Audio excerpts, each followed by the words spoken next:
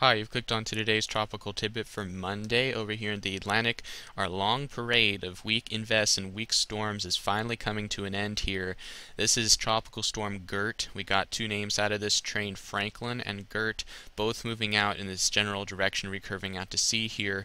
Gert's a nice little system, a nice little warm core structure here and some outflow to the north, passing just east of Bermuda, which is right here, and they're only going to get a thunderstorm or two from this. And here's the radar structure out of Bermuda.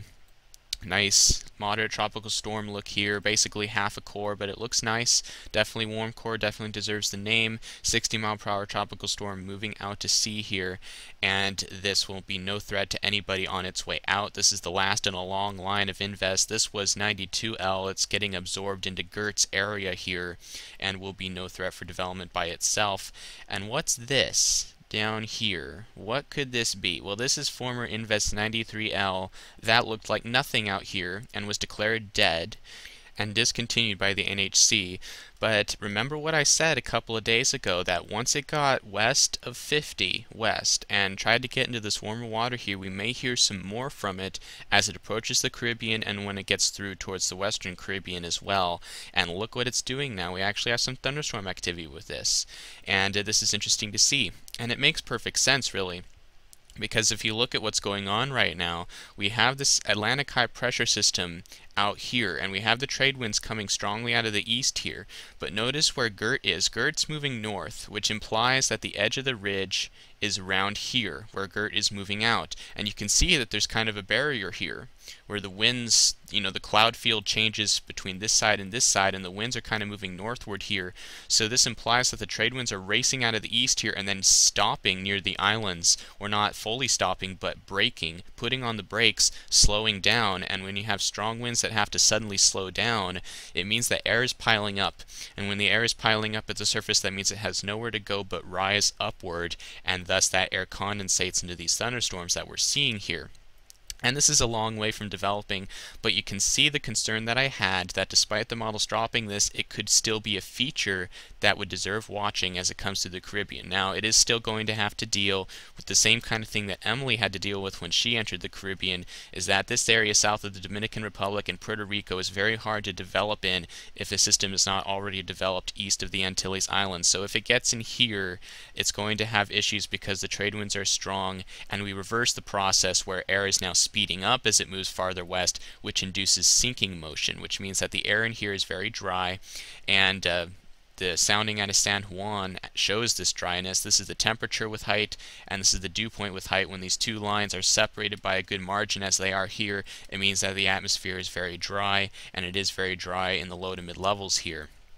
And this is going to be an issue for this as it comes west, but once it gets into the western Caribbean, again, we have air piling up more than usual, and thus this could be something that tries to do something in here. The models still don't like it, but this is still something that we should probably watch just in case something happens here. You can see the convection going off with it, and we may have to keep an eye on it. This is the GFS forecasted upward motion, green colors indicating rising air, orange and brown sinking air, and right now the MJO is mainly focusing the upward motion in the eastern Pacific, which we can see easily because there's a monsoonal low right here, which makes lots of sense. And as we go out in time, the GFS brings the MJO fully. It's coming into octant 2 now, which favors upward motion out here, which is why we see this at day 5, and it's going to be staying in octants 1 and 2 for the next couple of weeks based on the models, and thus we see a lot of green showing up in the Atlantic for the next couple of weeks, right during the peak of the season here at the end of August, which is not a great time to see all this upward motion because it could support some storms here. And over the next few days, this batch of green is shifting into the Caribbean more so as this storm moves off to the west-northwest, and thus the Caribbean may be more ripe for potential support for something like 93L, or maybe even another separate monsoonal system after 93L gets out of the way in 5 to 10 days. We may have to watch for that as well. Another thing we're looking for is this strong wave coming off of the African coast right now, getting dry air wrapped into it, but very well defined in here. This is going to be coming westward.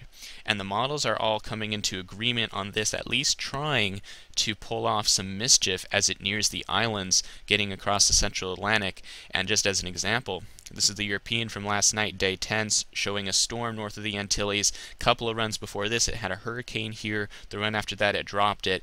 But if the European is at least showing periodic development, something it hasn't shown a whole lot this year, then it's something to watch. Because again, we've had 7 named storms. 4 of them were very small, like Gert, came from mainly non-tropical processes, frontal systems, cold core upper lows, things like that. The only 2 real deep tropical systems we had were Dawn and Emily and Arlene. And the European hasn't been so excited about the tropics this year because of all these little things. It doesn't like developing those. It didn't like developing Dawn because she was weak. It didn't like Emily because she was weak.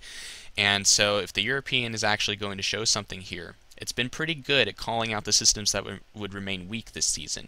So if it shows development, it might be something to watch down the road. So we'll keep an eye on that. Still way far out here, just coming off of Africa, but it is showing that the Cape Verde season is starting to ramp up, and we are in mid-August. The period of August 15th, which is today, through October 15th, is the historically most active period of the Atlantic hurricane season. So we're just now getting into the thick of things, folks, and we will have to continue to watch to see what may be thrown our way here. We've been lucky so far, but that may not last through the rest of the season. Alright, that's it for today. Thanks for watching.